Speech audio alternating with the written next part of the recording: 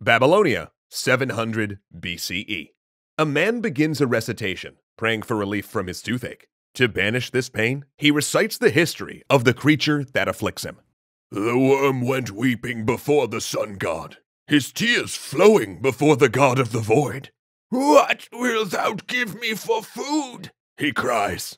What wilt thou give me for sucking? The gods offer fruit, but he turns away. What use are me, the ripe fig and apricot? Lift me up, and among the teeth and gums cause me to dwell. The blood of the tooth I will suck, and of the gum I will gnaw its root. He packs medicine into his tooth and intones, Because thou hast said this, O toothworm, let the god of the void smite you with his mighty fist. Thus did dentistry begin, not with drills and sterile offices, but with magic.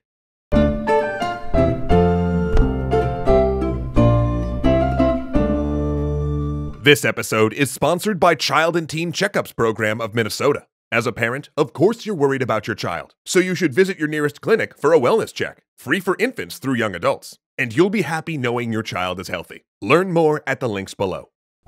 Dentistry may actually be one of the oldest forms of medicine, but it was also one of the last ones to professionalize.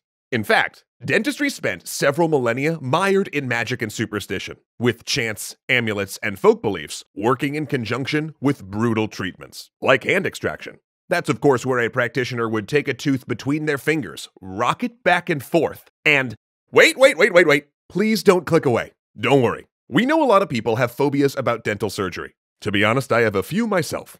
So, Rob and I have had a talk about not getting too specific about the painful stuff in this episode. Haven't we, Rob? Yeah, right? We're not going to have another flu pandemic series on our hands, are we, Rob?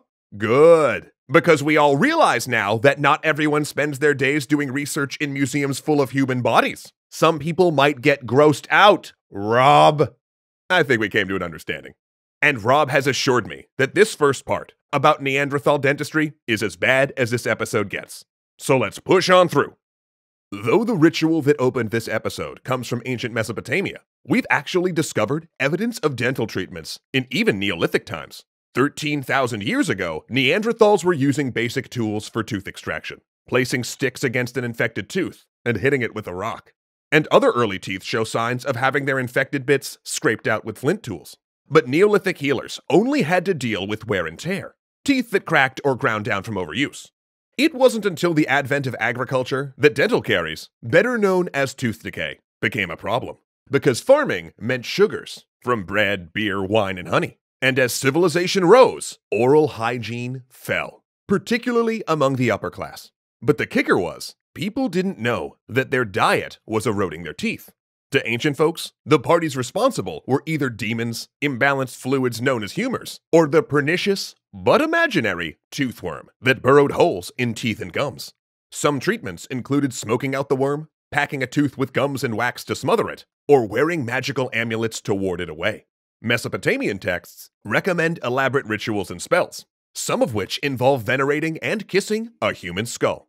Tooth extraction was also a common punishment, referred to twice in Hammurabi's code. Because in the ancient world, an eye for an eye, a tooth for a tooth, was not just a catchy saying, but a system for meting out justice. But other societies, like Egypt, considered dentistry a high art. The tomb of court physician Hesire, dated 2660 BCE, is decorated with hieroglyphics proclaiming him as the greatest of those who deal with teeth. And in addition to looking after the pharaoh's teeth, he was also given offices like keeper of the royal records and guard of the pharaoh's diadem. It appears that high office regularly accompanied those who looked after the royal teeth. Another Egyptian palace dentist, Kui, was rewarded with grand offices that spoke to his skill treating the pharaoh's digestive system, including the prodigious title, Guardian of the Anus. But grand titles aside, Egyptian dentists were also well known for their pain relief drugs, most made from opium or literal poisons. They also used mouthwashes, burned substances to fumigate the mouth with smoke, and did tooth extractions by hand. Further east, things were not quite so dire. The most advanced dentistry of the ancient world happened in India, where Vedic texts mixed religion with sound oral advice. They urged daily teeth cleanings with paste in a soft piece of shrub, also mentioning doctors who can scrape away plaque, and jewelers who wire loose teeth to stronger ones with gold thread. In fact, some surviving dental tools look a lot like the ones we still use today. Things were also advancing in the West. In Greece, the medical scholar Hippocrates and the philosopher Aristotle both wrote about dental practice, throwing aside the superstition that surrounded toothaches and instead studying the eruption patterns and blood supply of teeth. And like in India, the Greeks also wired loose teeth and practiced extractions with a pair of forceps bearing the nightmarish name of the odontogon.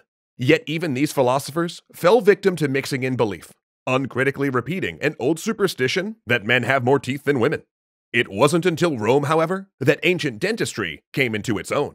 Though dental bridges, replacement teeth put into a plate and anchored to remaining teeth, did predate Roman dentistry, the dentists of the Eternal City invented gold crowns and made dental prosthetics out of materials like ivory, bone, and hardwood. And Rome marked the first time that dentistry began to be seen as a separate, and to a certain extent less prestigious, form of the wider medical profession. Yet there were also people who pushed back on that. The Roman medical writer Celsus, for example, began arguing that oral health was actually a reflection of the overall state of the body. But regardless of its practitioner status, Roman dentists began to make advances. One Syrian surgeon, living in Rome, was the first to use drills and circular saws to open infected teeth, expose the pulp beneath, and... Okay, Rob, that's too much detail. We talked about this way too much. I'm just gonna skip ahead, if that's okay. Another suggested curing gum abscesses by taking a red-hot poker. And are you kidding me? We talked about this, man. People don't want to see that. David doesn't want to draw that. You know what? I'm just going to keep turning pages until I find something that isn't excruciating, okay? Oh, that's a big nope. As a mouthwash? Really? Oh, okay, here we go. In the Middle Ages, dentists and those suffering from tooth maladies could call on Saint Apollonia, who was martyred when a mob yanked out all of her... Rob, seriously, who hurt you? You know what? We're just going to jump into early modern times. Despite the intervening centuries, by the 17th century, dental techniques hadn't really advanced much since the Roman era. In Europe, the profession was split between two types of practitioners. The first, tooth pullers, would travel the country as part of carnival shows and variety acts, extracting teeth on a stage in a weird marriage of medicine and entertainment. Most were untrained charlatans, who dressed in bizarre costumes and sold quack medicine. Trained in sleight of hand much like magicians, their assistants would mingle with the crowd and pretend to have teeth pulled early in the show, proving the process was quick and painless. They left a trail of broken jaws, shattered teeth, and fatal infections in their wake. But in their own way, they were extending the long tradition of pairing magic with dentistry, using the power of belief to con audiences into buying miracle tonics, and lecturing on the conquest of the mythical toothworm. The relief they offered was little different from Mesopotamian priest doctors and Neolithic shamans. The second type of dental practitioner was the barber surgeon, which is exactly what it sounds like. A barber who also does surgery. See, back in the 12th century, the Vatican had sent out an edict attempting to professionalize the medical field. In particular, the dangerous but increasingly common practice of surgery. Major surgical operations were restricted to physicians, whereas the more minor services, such as bleeding, lancing boils, and dentistry, were left to the barber surgeons. Many countries and cities followed the Pope's lead and enacted the split. So if you ever wondered what that red and white striped pole outside your barbershop represents, the white is for bandages, and the red is for blood. In fact, a spa day in the 17th century might involve getting a shave, some light leech work, having a bath, getting the corns cut off your feet, having your wig brushed out, and getting a tooth capped with gold. Well, that sounds relaxing. The barber surgeons weren't steeped in the superstition of the traveling shows, but they also weren't scientific. And the pairing of dentistry to cosmetic services revealed that the people of the time considered oral health to be an aesthetic concern, which couldn't be further from the truth. In fact, the Roman writer Celsus was right. An increasing amount of modern evidence links oral health with overall health. For instance, did you know that people with poor oral health are at even greater risk for heart attacks? But luckily, medical dentistry was about to get its first champion. In 1723, the French dentist Pierre Fauchard published his book, The Surgeon Dentist, a treatise on teeth.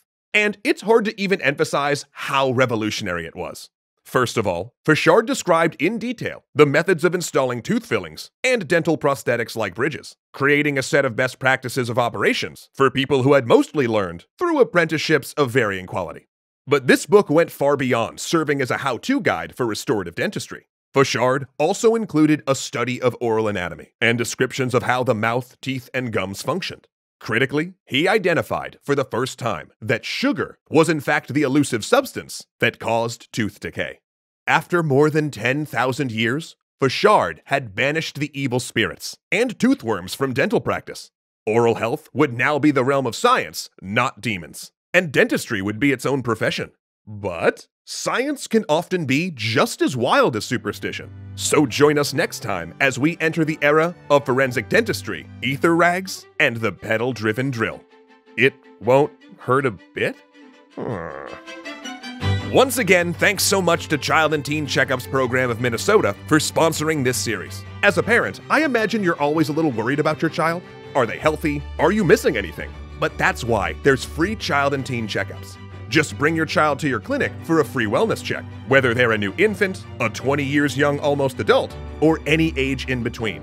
Your doctor will check hearing, vision, teeth, that's a big one, and offer wellness information for your child's age, so you can be happy knowing your child's healthy. And best of all, it's all completely free. Learn more at the links below.